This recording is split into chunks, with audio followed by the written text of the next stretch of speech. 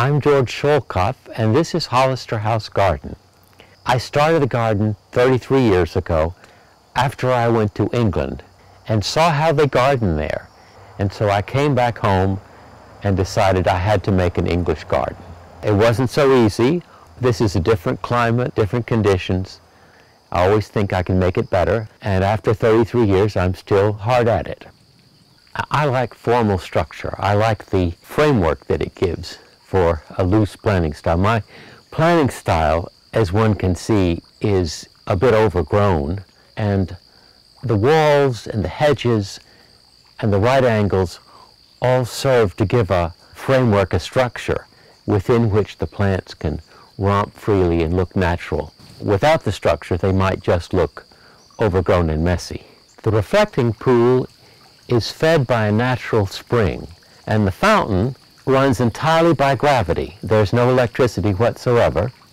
The plantings here are high and exuberant at this time of year, late summer, and in the springtime, it's an entirely different garden. Everything is delicate and tentative and more pristine. Each season has something to recommend it. I like the fullness of late summer, the exuberance, the bigness of the flowers, and especially the phloxes. Phlox is a wonderful way to mass color in a garden.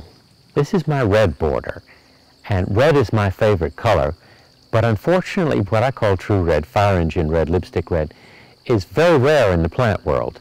These are dahlias in this border. This is probably the oldest hybrid dahlia, and it's called the Bishop of Llandaff. It has that wonderful bronze foliage which sets off the flowers so well.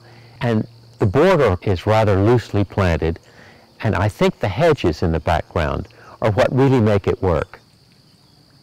This is a view across the garden towards the house. I like to include views of the house in the garden.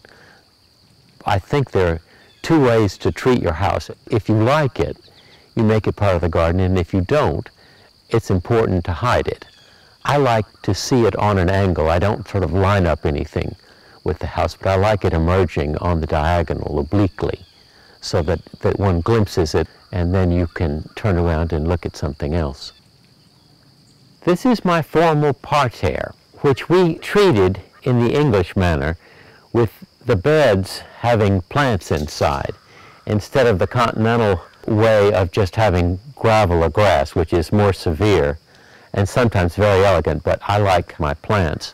I situated it on the diagonal because I thought that might be a little more interesting than just lining it up with the house and with the garden below. The nice thing is that from the parterre you can look down on the rest of the garden, and there's some real drama